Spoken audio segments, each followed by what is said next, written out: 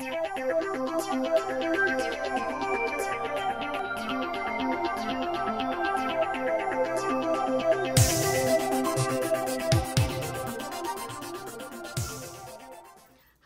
Tammy Pally with a quick dolly haul video. I recently purchased a few items for my doll collection, my Blythe doll collection, and I was just going to share them with you. First of all, you probably saw a video where I dressed a couple of these fakey dolls I have here that I'm going to probably bring to my school office and put them on a bookshelf with some of my books and have them hang out with me. So I thought, you know, if they're going to school, obviously these girls need some book bags, right?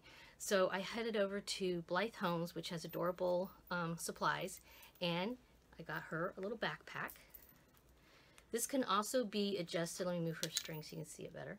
This can also be adjusted to wear as a crossbody purse or crossbody bag.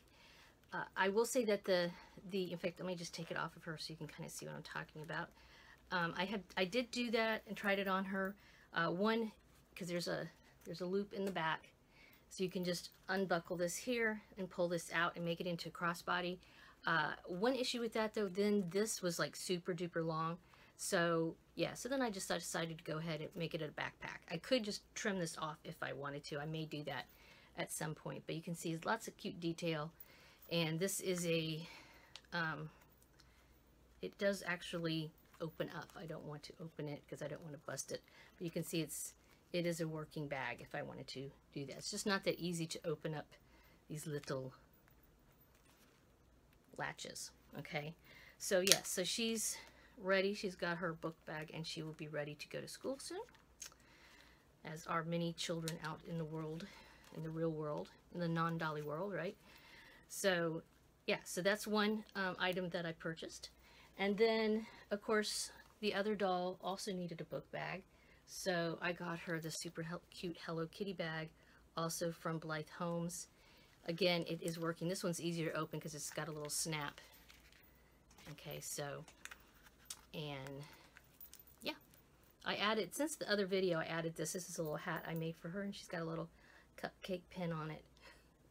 So yeah, so both of these dolls are ready to go to school anytime I'm ready to go bring them. And as far as other clothing items I just got a couple more from, these were from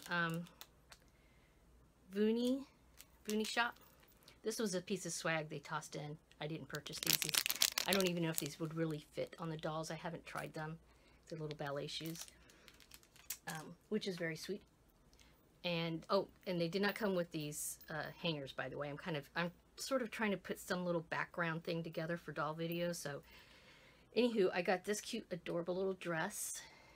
A lot of times this particular shop has a sale section, and I always go in there and I get some pretty good deals on little dresses that I don't know why they're on sale, because there's really nothing wrong. They are Velcro.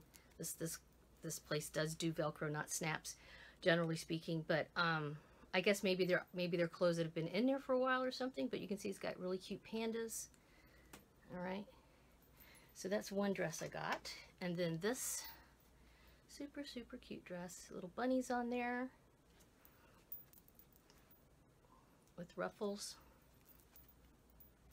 And then this one actually does have a snap. It's a knitted piece with some embroidery, and these are little like sparkly, I don't know what you call them, doodaddies that they're stitched on there, along with some teeny tiny little beads. And these are little beads here that look like little buttons. Again, there's the back, which is snapped. I was very glad to see that it was snapped and not Velcro, because anybody who works with knitwear knows Velcro is not the friend of yarn. So I'm amazed at the tight stitches of this little dress.